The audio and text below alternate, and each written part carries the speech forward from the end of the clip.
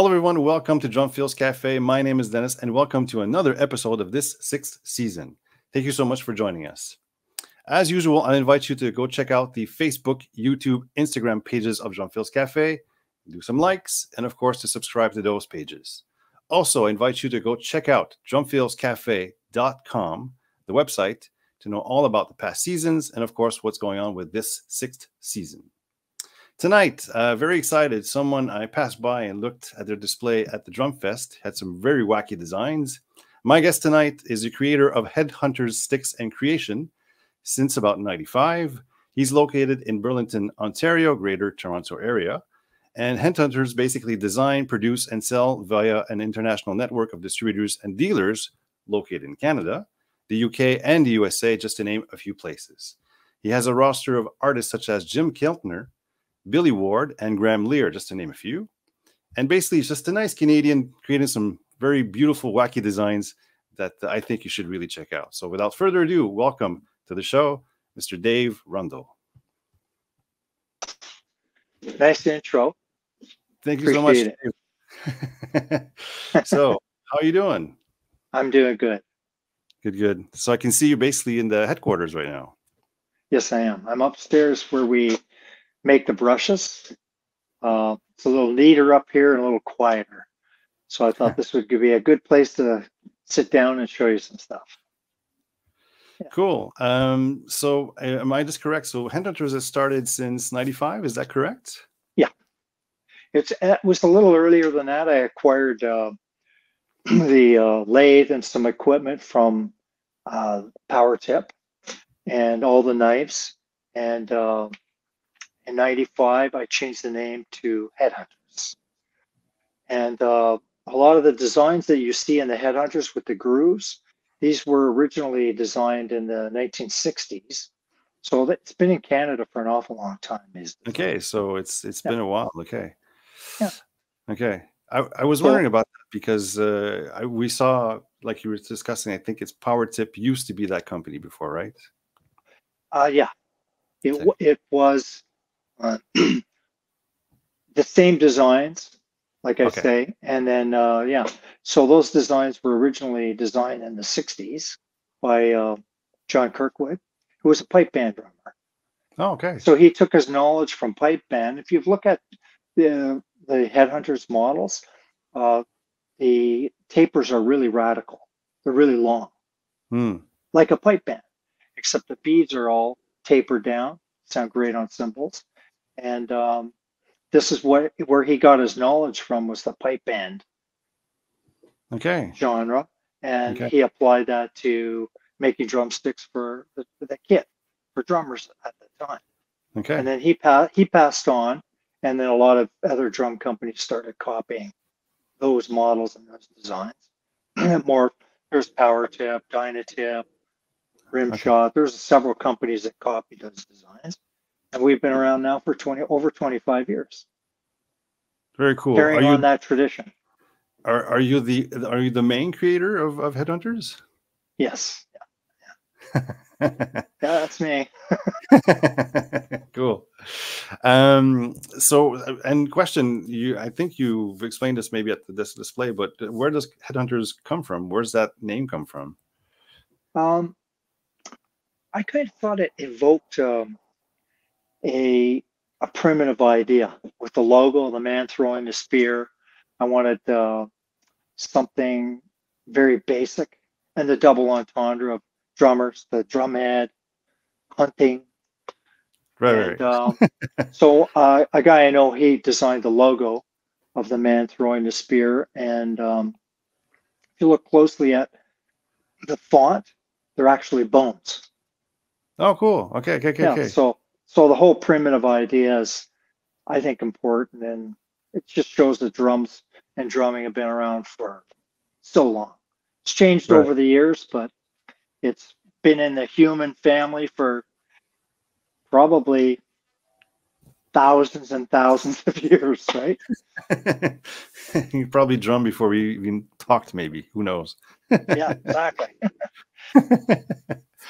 Cool. And you're located in Burlington. Is there a reason for being located on that area, or it's just sort of happened that way? Yeah, I used to live downtown Toronto, and then while I was a coast sales rep, I was a sales rep for about 25 years, Okay. and my territory was central to this area. So I thought it'd save me on the driving. So I moved into the country. So we've been out this way, and since 98. Okay. And Cool. yeah, and then Headhunters was always in the background. I didn't put it on the front burner until about 2015.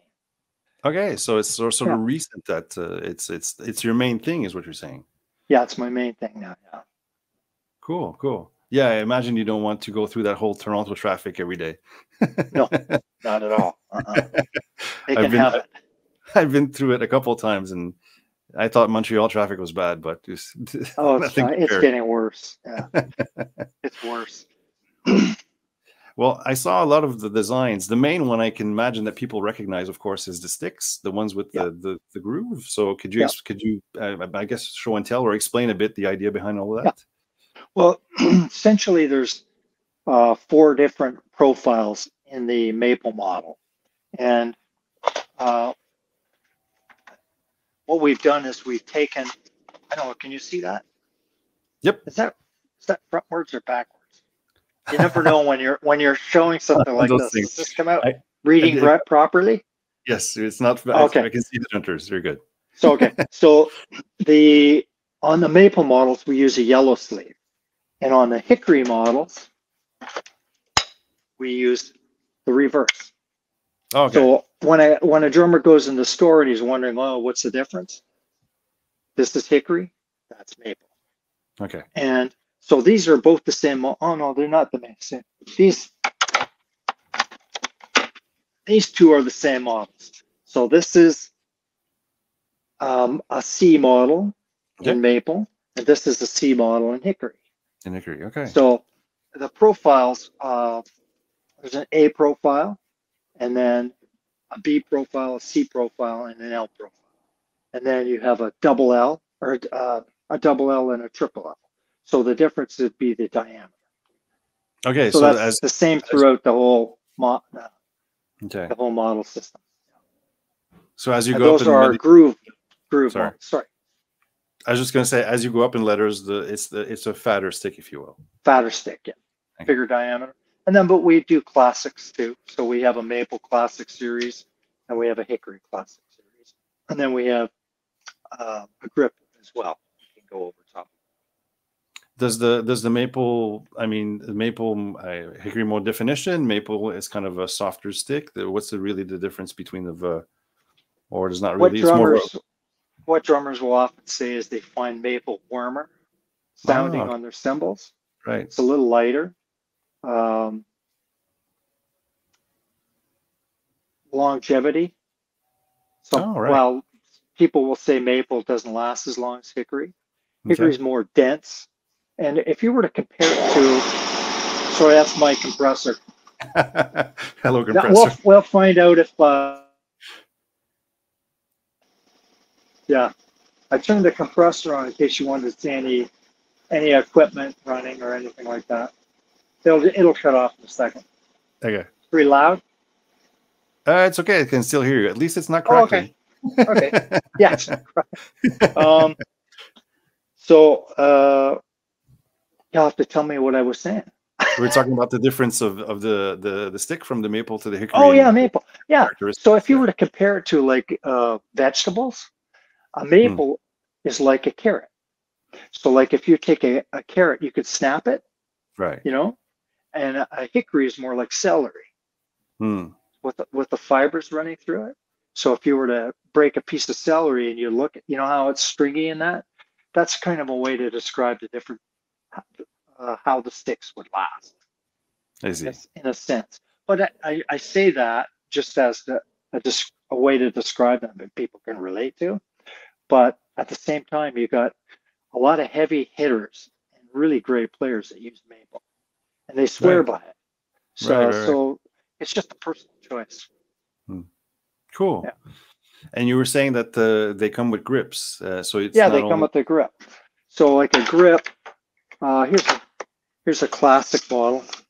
Here's a 5B classic with a grip. Can you see that okay? Yep, I can see the sort So of the so it's a double textured grip. okay. So it's glued and shrunk on. And we used to use dips years ago. And what I always found about the grips, the dip, is it would wear out at the fulcrum area before the stick was done. So here you've paid your money for your drumstick and you've worn the grip off and you're looking at the rest of the stick, knowing you could have played it for another month or something, right? But you're getting blisters from the grip. So like Right. we just stopped dipping and went to this grip system, and drummers love it. So we have two different types of grip. We have this standard black X grip, which we call a BX grip, and then we Okay. have one called an RX. And the RX, actually, I'll show you the RX. Just a sec. No problem.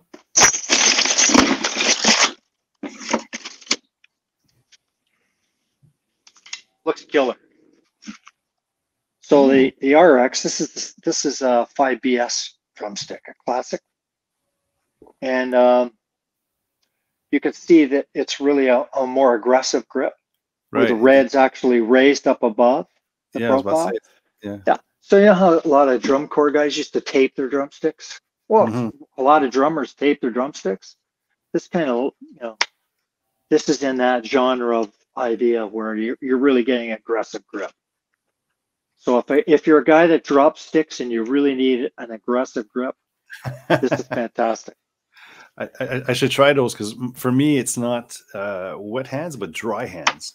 Dry hand, okay, yeah. So yeah, I have the other problem for some reason, and Well, there you go. I've tried what you're saying, those dips, and eventually, yes, at a gig they do eventually chew away at your skin. And Yeah, and you get a blister here. That's not so good news for a drummer, a blister.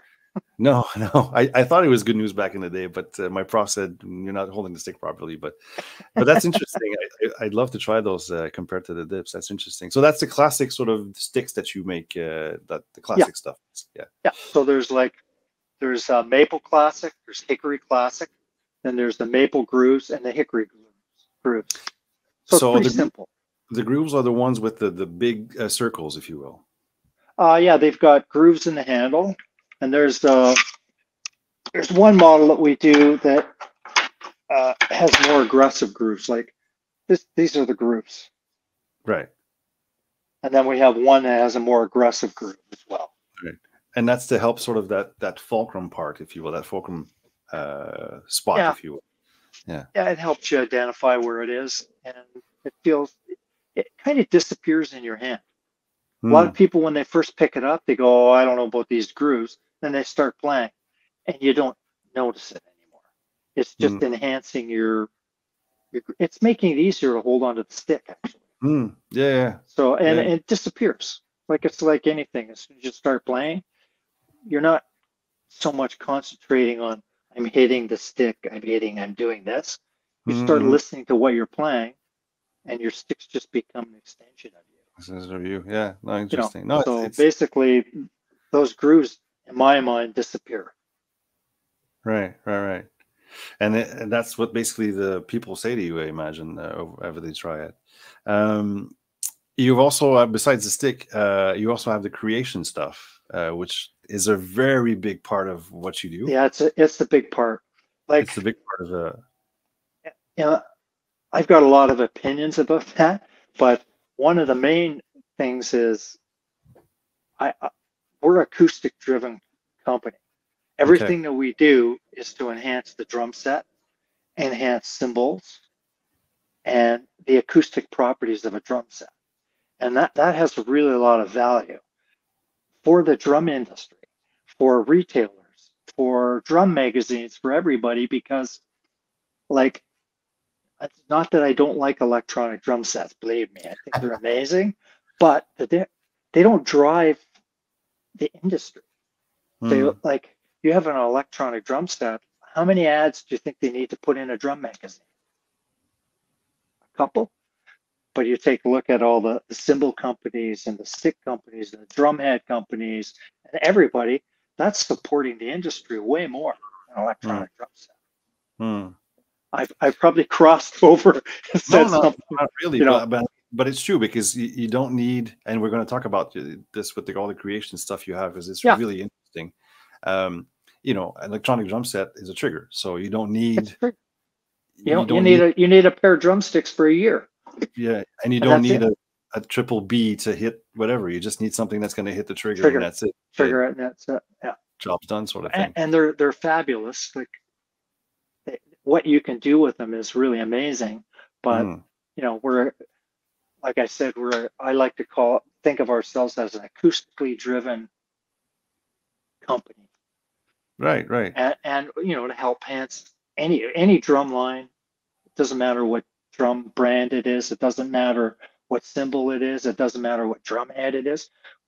We should be friends with every company out there, because we're helping to support what they do. That's true. And making them more interested, giving the drummer way more options of what they can do on a drum set, and get way more sounds. Some stuff is duplicated, but it's like drumsticks. There's a 5A, there's a 7A, there's a 5B, there's a fusion, there's rock, there's all these different types of things. But if you look at it, the essence of it, it's a cylindrical piece of wood with some kind of a taper and a bead. So why do we have to have so many of them? We have thousands of drumstick models. So up until, I'd say, 20 years ago, there was only one bundled rod. Right. And nobody was using it. Like, I knew Maury Brockstein, and he told me that's who the original.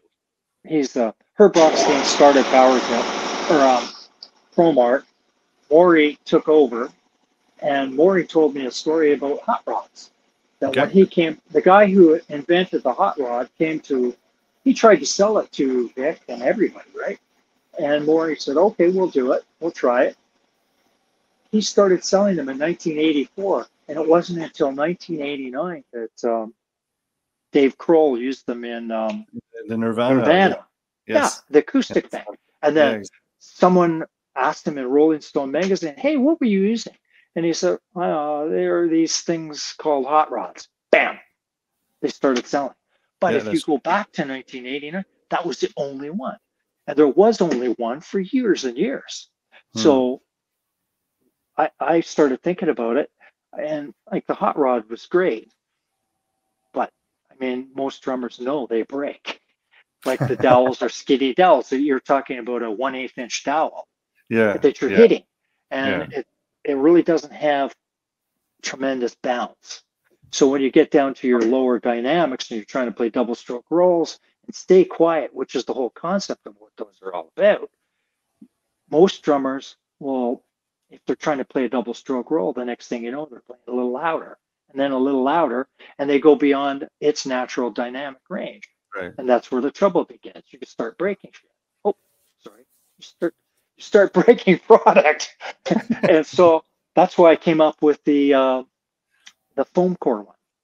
That was one of my first designs. Okay. That is very and I have it right. I happen to have it right here. Go ahead. So this was when I came up with this design, it's was about 2004, and I was actually a sales rep at the time for Coast Music in Montreal. My territory was actually Ontario, and we were doing Sonar drum clinics, Sonar, Vic Firth. I don't remember all the brands, but it was with Steve Smith. So he was going to be playing with a tablet player, and he wasn't going to be using drumsticks to play along with the tablet player. This is when he was doing his vital information stuff. So he was playing quiet, well, not the Journey stuff. And so he was doing all the Indian tabla, talas and stuff like that. And So I knew this, and I just designed this. So I had to pick up Steve from his hotel. He hopped in the car. He said, "Hey, Steve, check these out." He played them on the dash and said, "Oh my God, these are fantastic. I'm going to use them tonight." Cool. So that's how this was developed. Is I was walking around the store trying to figure out how to get the hot rod to have more bounce, and I ended Hmm. up putting the foam core in the middle.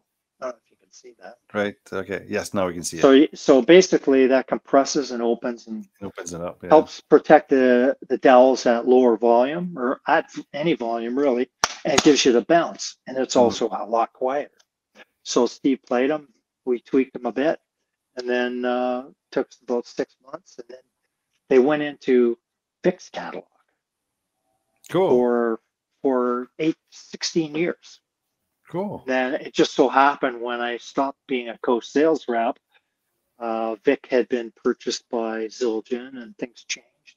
And Right. decided to make some changes in their lineup, and then so it went back into my catalog as the Stingers.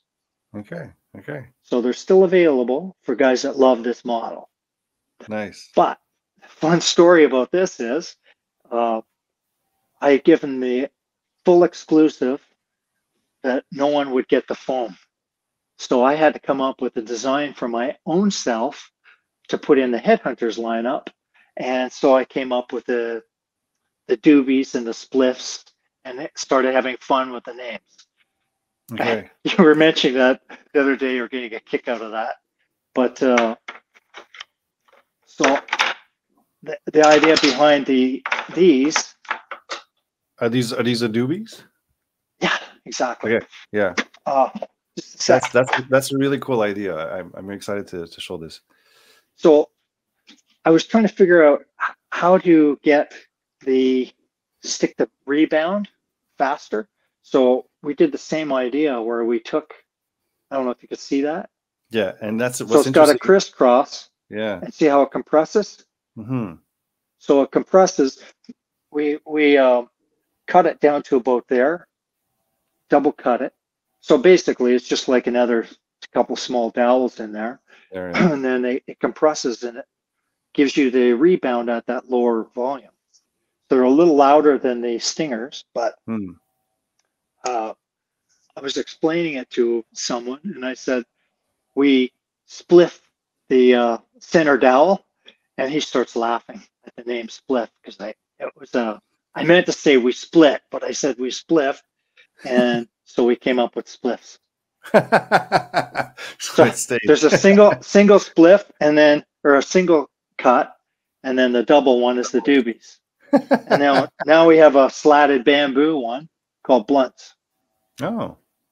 So the blunts are the same idea, bigger dowel and flat bamboo dowels around the Okay, outside. just a little bit to the side. I can't see it actually. No, the other side. There you go. No, there you go.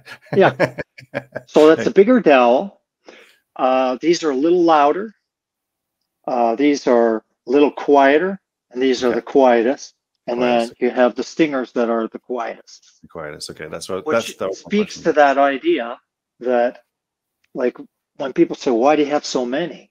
Because they all fit into a range and they all do something different than the next one. Mm-hmm, mm-hmm.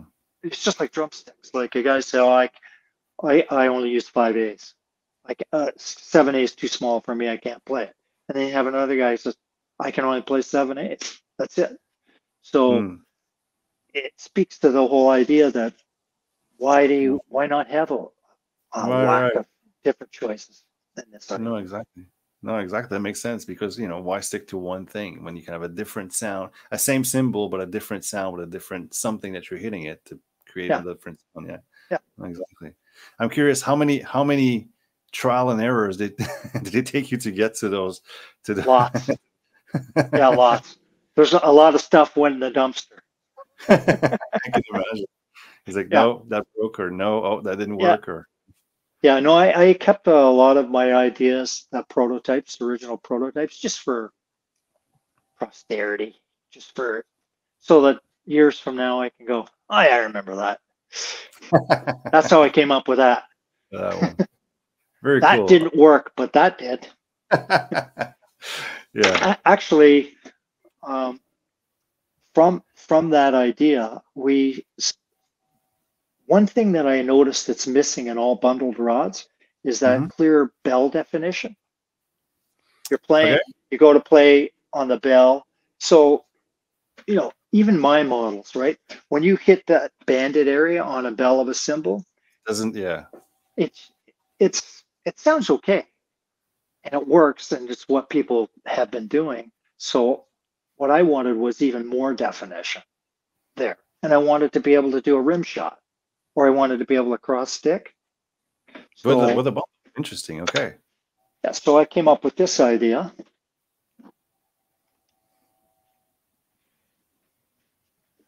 These are one of my faves. So from here, Oh, it's a is that hybrid. Okay. fitting in the camera? Okay, so Uh, from here to here, this is turned on a lathe. So then we drill a hole down to here, and that enlarged area there, that's solid wood. okay. So the bottom is So solid wood and the top is sort of a solid bump. wood, Okay. and these are bamboo dowels with the skin still intact. Just a bit to the other side. To I believe Okay, to your right. You go. Yes. so those bamboo dowels have the skin intact, and that's where bamboo gets its strength from. If you Oh. remove the skin off the bamboo, it's just a little bit stronger than, say, a birch dowel. But you Hmm. leave the skin on, and it's, well, in China, they build scaffolding out of They do. bamboo. Yeah. Yeah. No, for Yeah. sure. So it's incredibly strong. So guys that are complaining about, well, I break all that stuff, right? I go to trade shows and I start showing my stuff to guys, and they'll pull these out, and they say, "Oh no, I already have those." Well, how long have you had them? Oh, 2 years. So they last like crazy, and you can play a rim shot with them because this Hmm. is solid wood, and when you come down and hit the rim shot, the enlarged area hits the drum, so it's taking the impact. Hmm. When you go and play on the bell of the cymbal, that's your target zone. Hmm. So now you're going to get a really decent. So now you've just increased the dynamic range of a bundled rod almost up to the level of a drumstick. Of a So you can drumstick. still Yeah. play quiet. You got this short span here, they bounce like crazy. So you could do all your double stroke, all your finesse work at low Hmm. volumes. It's not going to impede on that at all. And then you can really wail when you need to. So these are great. Well, So we that's have yeah. seven different crossover models No, that's from that. That's really no. what's No, I that? was going to say that's really interesting. Go. Sorry. Go ahead. Finish. Yeah. What's your idea? Sorry. No, there's just we have some with plastic in the end, some with nylon sleeves. So you get symbol definition. Yeah, there's a bunch of different ones. And then because I mentioned this is a solid wood area, we actually will mount a tambourine jingle there. So you can get that sound as well. I think I saw that in the catalog. Yeah, exactly. Some Yeah, sort of castagnette or whatever it was, I believe. yeah, yeah. That's fun. So basically you're going with a different idea, and how do I achieve that idea? And that's when, okay, if I do this, I mix this with that. That's your creation process, I imagine. Yeah, and that crossover one really took a long time to get.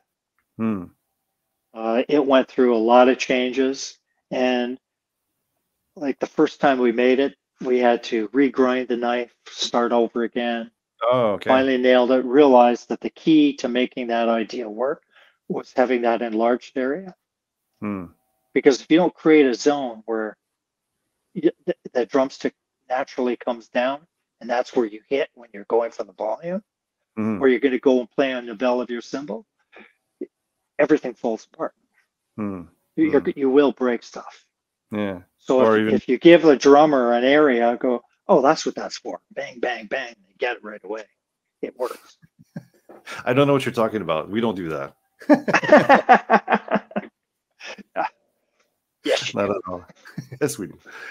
No, but that's interesting. So basically, yeah, and it kind of speaks to what you do and what I saw at Drumfest, which is sort of, well, how do we attain that sound because often, exactly, I've had bundles, I've broken bundles, Yeah. and I've had that problem. Well, I've got bundles, it's quiet, I want just a bit more attack, but I can't turn the bundle away to just do a little rim shot for that, that ballad or whatever, or Yeah. I can't. So Yeah, this is pick up a pair of sticks quick, go over, throw them back yeah, down. yeah. So it's very, very interesting, very cool. So that's your hybrid section, if you will. Yeah. Yeah. And then we And created the brush, I believe, or is it that where you're going? Yeah, well, yeah, brush. The brushes are fun. I used to have somebody else manufacture my brushes for me, Okay. and uh, when I came up with the designs of those, it's the same thing. I I stopped in one time, and he had a non-retractable brush, Okay. and I didn't know you made those, and he said, "Oh yeah, we make those." And he said, "Oh, those were all made for somebody else, but they canceled the order." So I said, "Well, I'll take them all." So I took them all, and uh, I started messing around with them and drilling holes in the tubes and sticking stuff in them, and came up with uh, my first hybrid brush. And I flipped. I loved them so much. And then we started. What we were doing was, let's see if I can find a tube. Nah, you know what? I'll start rummaging. I'll never find it. I can show you here. This right here. This was my first design in a hybrid brush. Oh, cool. It's removable. So you got a polycarbonate rod with a bead on it. Okay. This is the standard brush, non-retractable. So what we did was we put a slot in the tube. In the tube, okay. Hang on. Yeah, Right? go ahead. Okay. I don't know if you can see it. Yep. And then we slit the rubber, and then you stick in the tube, and you run. It was that simple. And then you roll up your O-ring to hold it in place. And you could position this all the way out, so it's way, way out. You get a really cool clip-clop sound, because when you hit, the bead comes down and hits. Mm-hmm. You can turn it sideways and do a rim shot. You can turn it over this side, and you get a more pronounced sound. You can play the bell. Yeah, it's just so versatile, and you can still play all your traditional brushes. And if you thought it was stuff. Yeah, that's true. What's that? You can do the if you thought it was all baloney, you can just take it apart. Just have a regular brush. Gosh. Yeah. So this was my first idea for a hybrid brush, the Cyclops. We called it a Cyclops because of the one eye. It looks like one eye. Yeah. and sorry. No, go ahead. And there's other variations of that. The one I saw was one with the sort of circular sort of so that progressed.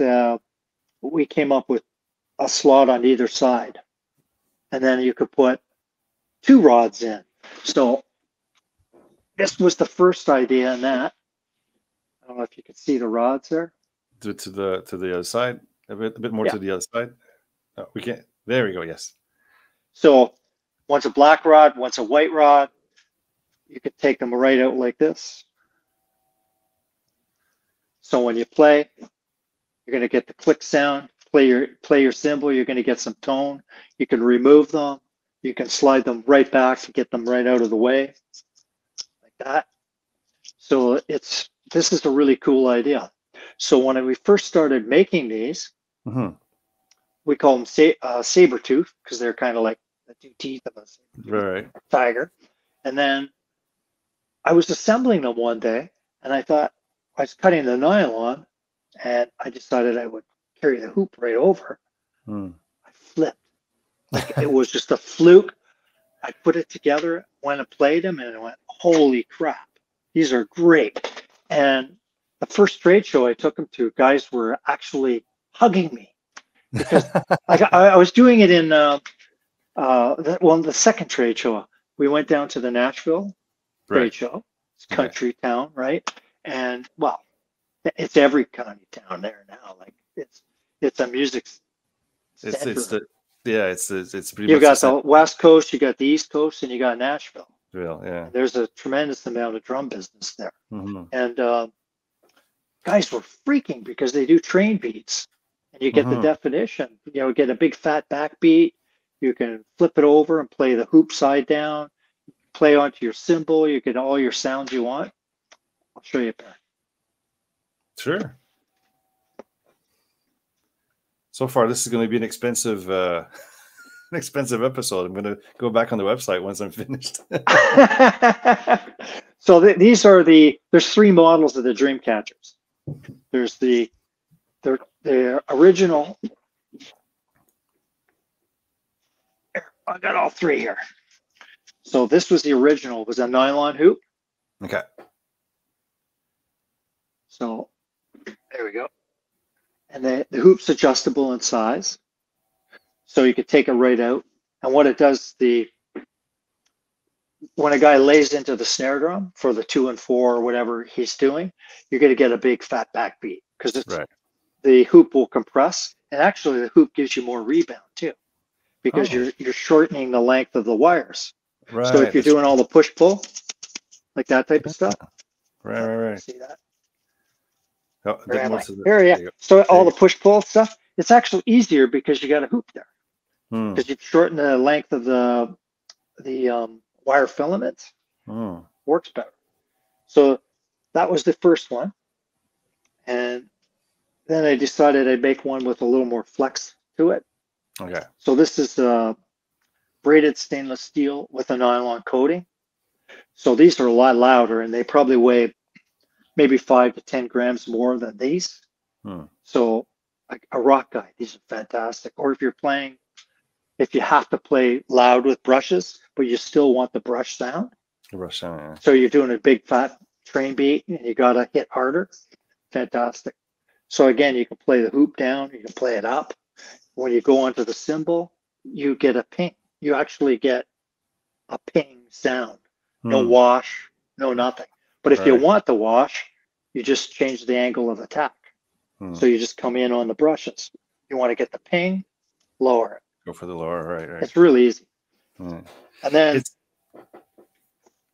Go ahead. Finish with the third one. Oh, my last one is the REM. So it was the Dreamcatchers play on the words REM, rapid eye movement. It's a stage of sleep.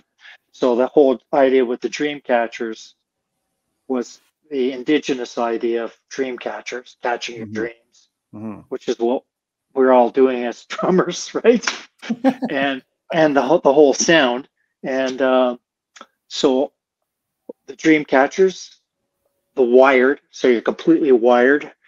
And then the REM, which is the REM, the rapid eye movement idea. And then this one has got two smaller hoops. We made it fun with one's black, one's white. And then you can sandwich the wire filaments. So you can put the hoops on both sides. So you can, this one's a sleeper, like, pardon the pun. But when guys do find out about this one, they love it because you can take one hoop out. You can do this, so you can have one big, one small. Just a bit more to the other side. Just no, a bit more. There you go. Yes. So you can have one hoop big, one hoop small. And then you can also do this, so you can compress the wires in between. There you go. So I imagine this one, this one you can actually play a one-handed roll with on your drum. You know how? Yes. You know how guys do the thing on the edge of the rim where they go? Right. Okay. This one you can actually do it in the center of the drum, just by compressing down like this, hitting it to the drum like that. It's like I was demoing that at the Drum Fest. Guys are going, that's just crazy. Because you could, I can't play with my left hand because of my broken arm. I don't know. Is that in the mirror? Is that in the screen? That's not my bicep. you heard about that. My sympathies. Yeah. That's. Anyways, I'm getting it fixed next Not this Saturday, the following Saturday. I get it pinned. Yes, thank you. Anyways, this is a fun thing because you could play your beat and then you could play rolls with your left hand. Once you, like anything, you practice it, work on a technique, you can turn it into your own thing, right? So so again, I mean, we could go on and on because we've only touched like I think half of the stuff that that you make. Yeah. But again, I guess the ideas are you have an idea, you try to get the sound, and basically that's where the sort of the juices flow, and that's when you trial and error and sort of do stuff, create the stuff that you're showing us. Yeah, and you have to sort of not be afraid to be silly. Yeah. Because you come up with some ideas, people just, that's ridiculous, right? But then another person comes along and goes, no, it's not. It's great. So you just have to not be afraid to put it out there. It's probably it's like playing drums, right? If you don't go and do it, it's not going to happen. Yeah, no, exactly. There's no other way to do it than just, do it basically. And, instead of just dreaming about it. Yeah. Very cool. I know you got tons of other stuff. I'm going to, implore you guys to go check out the website. What I'm curious about is you have, artists that use your stuff. What's the coolest or funnest thing you saw people using your stuff? How do they use it? What do they come back with it? Is there something that someone did? You're like, I hadn't thought of that, Oh, yeah, actually, yeah. I had come up with this idea of, I have a flat stick series. I can quickly show you about what. Sure. I had come up with a thing called a rap slapper, and you can play it in the air, you can play it on your kit, and you can incorporate. I'm going to get them. one last show and tell. Yeah. So one fella had a pair of these. Actually, it was Sean Pelton. He played. Oh, nice. Yes. With Saturday Night Live. Yes. Yeah, he does that show. He had a pair of these. Can you hear that? Yeah. So you can play them in the air like. Yeah, you're not hitting anything right now. You're just hitting in the air. No, I'm not hitting anything. But you could take that and incorporate it into what you're playing on the drum set. So you play. So I'm hitting I'm pretending I'm hitting my hi-hat at 2 and 4, and you can still play on the upper edge. You don't have to. You don't hit it on the. You can hit it on the flat, or you can hit it on the vertical edge, right? To get more sound, and then you can start incorporating this.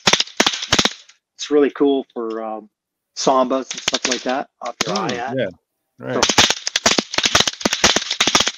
So this Sean Pelton had a pair, and he called me and he wanted to know if I could make them louder and deeper. Okay, so I came up with these. Challenge accepted. Oh, there you go. Yeah. So these are wood ones. Yeah. Okay. And I put a clear skin on it. That's polycarbonate, so it won't break. And that's normally I use maple, but this is oak on this one. Okay. But oh yeah, a lot louder. So somehow another guy, Jay Belarus, who he's the type of guy that doesn't endorse anything, but he's a really nice guy. And one of our artists, Chris Barsak, was studying with him, and he pulled these out of his stick bag when he was watching Jay play live. And Jay was playing a jazz gig, and he gave them to him. Jay went up and played a jazz standard with these things. With these, and there's a video of it online, and it's like, what? And the bass player's playing away like this, turning around and laughing and going, "This is great! I can't believe this!" Because the sounds that he was coming up, you couldn't do it with a pair of drumsticks. So he was adding this whole flavor and color to the music that was just great. I can, It's yeah, really neat. I can imagine you can swing them or something if you play them a certain way. Yeah, that's true. Yeah, and there's I've seen some really coolers. If you, I'm pretty sure if you Google or you go to YouTube and Google drum claps, there's some guys that have done some stuff with Very nice. So cool. Well, thank you for showing everything. them. Yeah, Quickly, a few last questions. So you have artists like Jim Keltner and Graham Lear and Billy Ward. Did they come to you? How did that those collaborations with that artists normally? How does that work out? for with Jim Keltner, um, one of the guys that owns a drum magazine, Jonathan Mover, had Right. seen all my stuff, and he's going. And it's interesting too. When I was doing the NAMM show, everybody was asking me, "Has Jim Keltner seen this stuff?" I'm going, "No, I don't. I don't know. I don't have a clue." And how would I know? How would you even approach a guy like Jim Approach Keltner? Jim, yeah. Yeah. So Jonathan said, "Dave, send me a box of stuff, whatever you think, and I will take it to his house." So Oh, he nice. did. And then I guess I forgot all about it because this type of stuff happens all the time where you do this type of stuff and you never hear from the guy again, right? Right. And I guess about 6 months go by, and I'm going home for dinner, walking the door, and my wife's got the phone like this. It's Jim Keltner. I'll put your dinner in the oven. And then we talked for about an hour on the phone, and Oh, he was nice. just a great guy. He loves all this stuff. And I basically, we just talked about drumming and sounds and playing drums and this and that. And then I said, okay, can I do my sales pitch now? And he said, yeah, lay it on me. So I just said, explain to him that we have Headhunters sticks and Headhunters creations. Mm-hmm. And I'm not asking you anything about sticks, but I'm asking you if you would consider endorsing the creations ideas. He said, yeah, Hmm. no problem. That's it. It was Very that cool. easy. And so from that perspective, and I actually, a few guys that I know that do marketing suggested to me that that would be the approach because Headhunters will probably never dethrone Vic, Promark, Mm-hmm. Vader. These Mm-hmm. guys are all jockeying for number one, number two, three spot all the time. And Mm-hmm. they're international brands that everybody knows if you're Mm-hmm. a drummer. So what aren't they doing is over here, all the stuff that I'm doing. You're doing So exactly. I can easily say that I could say it, and it actually might be true. We're the number one alternative Hmm. to these guys because we have all these other interesting ideas that they don't do and they don't want to do Mm-hmm. because it's a pain in the ass. Well, from your description, yeah, it seems to Yeah, be. no, it's a lot of work. It takes a long time to get to that end result. I mean, you showed us a great deal of things, but I imagine there's a lot of hours of trial and error of what you've shown us, basically. So the ideas of the two different things, if a guy really loves all our creation stuff and he's say, I don't know, a Zildjian guy, Hmm. he's endorsing Zildjian and whatnot. It's not a stretch for him to go, you know what? I want to endorse Headhunters Creations because I love all that stuff. And that's why if you look at our website, it's divided. Like it really is divided. There's Headhunters artists and there's Creations artists. If you look at Mm-hmm. it. And we do have on the website, there's an application. If anybody wants to do it or they just phone me and talk to me. Yeah, no, exactly. That's one of the things I thought that was cool is that there's an actual application for, someone like me or somebody else who wants to use them to reach out and say, I'd love to try your, to be an artist from you, which I thought was pretty cool. Yeah, it's helpful. It's easier because you can't vet. Like some people will look at the application and go, you know, it's hard to vet and disappoint people. It's one of the hardest things to do is to say, I don't want any more artists or you want to bring somebody on. there has to be value and it has to be a two-way street. It makes sense for both parties. Mm-hmm. And quickly to wrap up everything, if somebody has an idea, can they come up to you and say, Dave, do you want to try this idea? And then like the Sean Pelton thing, and then you work with them, or how is that something that's possible? You know what? I'm really reluctant to do that Okay. because it's really easy to disappoint people. And how to put this? Like, I'm a pretty wacky guy, so at some point or another, I thought of something, and like sometimes some people will mention to me just innocently, and I'll think about it and I'll go rummage around. Well, yeah, I've already tried that. Tried it, yeah. So, but basically, if I've already got something half done, half baked, let's say it's half baked, but it only needs a little bit more to tweak it into something. It's like it's not entirely out of sight, out of mind for me. It's something that I go, oh, one day I'm going to get back to that. So if someone comes along and says, what about this idea? And I'm going, yeah, it's so close to what I was already doing, and I wish you hadn't said anything to me about it. Because now the idea is stuck in. Because now am I taking his idea, or am I? And actually, this is a true story. Yeah, go ahead. 1984. How long have you been playing drums? Oh, it's 91. Yeah. 91. Okay. You won't remember this. So back in the 80s, in the early 1980s, there was a thing called a Tama X hi-hat. Okay. So it was a stationary hi-hat. It didn't open and close, and it went on a multi-clamp, and you could put it anywhere on your drum set. So there was no cable yet. Okay. So this is 1983 that they came out with those, and somewhere around 1984, it was 1984. I was in retail. One of my customers came in and said, I got an idea. And so, okay, shoot. And he says, I got an X hi-hat, but what would be so cool if we connected a cable and you could turn it in, you could make it work. And I said, well, we can do that. But I'll tell you what to go and buy, and I'll make it. So I did it. First one I made worked perfect. And I gave it to some really heavy guys, and they said, Dave, it works perfect. So it was coming up to June. So I phoned Remo. And back then, Remo used to have hardware. Because do you remember when he had drums, acoustic drum sets?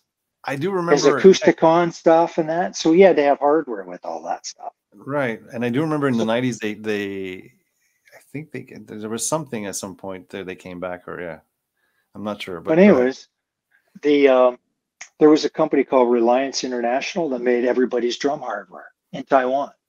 And so I was using there was this huge telescopic boom stand that used to be available. And I took it all apart, and I used that to hold the hi-hat. And then I used the hi-hat, I retapped all the threads and connected a motorcycle reflex cable. And it all worked perfectly. So then I thought, you know what? Nobody's come up with this yet. So I'm going to phone up Remo and ask him if he'd sign a non-disclosure. And Remo said exactly to me what I said to you about other people giving you ideas. He said, Dave, I won't sign a non-disclosure. And I said, okay, why? And he said, because I've got a team of guys and me that are constantly coming up with ideas. So if I sign a non-disclosure, you come and show me something that's so similar to something that I'm doing already, then I basically euchred myself. So I don't do it. I won't sign it. If you trust me and want to bring it down, show it to me, I'll look at it. So I did. I showed it to him. And eventually, hi-hat cables came to be, as you know. Yeah, exactly. But I had nothing to do with I don't know what extent I had to do with propelling that whole Mm, idea, but I came up with that idea in '84. And the only reason why I told you that was because a guy like Remo wouldn't sign a non-disclosure mm, back in 1984. And I feel like I should take a page out of that to just be careful. mm. I think you have to almost. You have to be really careful about people giving you ideas because people really think they gave you the idea. Hmm.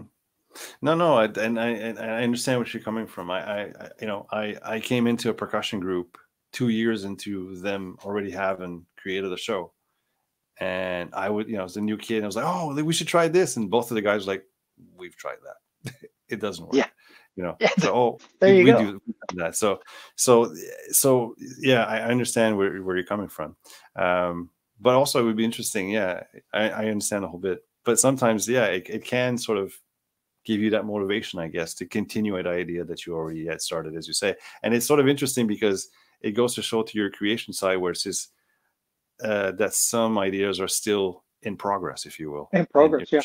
yeah. I I I will preface the conversation. If someone says something like that to me, I will preface it by not giving a long-winded story like I just did with you, but I will basically shorten that down to the point where they'll understand where I'm coming from. But Mhm. then I'll say, if you still feel comfortable telling me about what your idea is, that's a different story. Okay. And I can tell you if I thought of it. Hmm. And you just have to believe me. That's basically that's the only thing I can say to someone. Like someone came up with a wacky new brush design that I don't know played itself. I don't know, whatever, right? Okay. You can And they understand. wanted to tell me about it. That's a different story. Hmm. Hmm. I have other prototype brushes that I didn't even bother showing you because they're prototypes. You don't want to, yeah, you don't want to give Yeah, them away. I don't want anybody to see them yet. Cool. So Well, I until I source all the individual components so that I get them down to the price point where you can assemble it, make it, and it'll still be at the price point to the end consumer that they'll go, I'll pay for that. right. So that's one of the steps you have to do when you create a And product. yeah. You have to work from, okay, what's the street price? What will what does the retailer need to make? What does the distributor need to make? Mhm. What can I manufacture it for? What's my cost? Do all of those elements fall into place? If they fall into place, green light. Hmm. If they don't, red light. Hmm. Back to the drawing board. You got to work on it again. Right? Thank you. Because that was one of my main question. How long does it take to get from, like I was saying, like from that idea to the creation to, oh, it's actually in the store. So thanks for answering that. It's Yeah. interesting. For sure. So quickly, website is, I believe, headhunterssticksandcreation.com, I believe. Yeah, that's right. Exactly.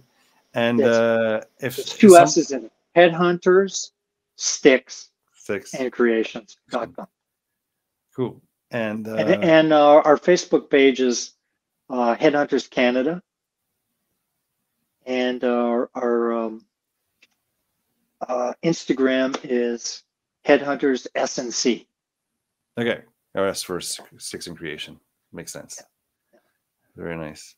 Well, thank you so much for showing us all that stuff. I mean, there's a lot of ideas flowing.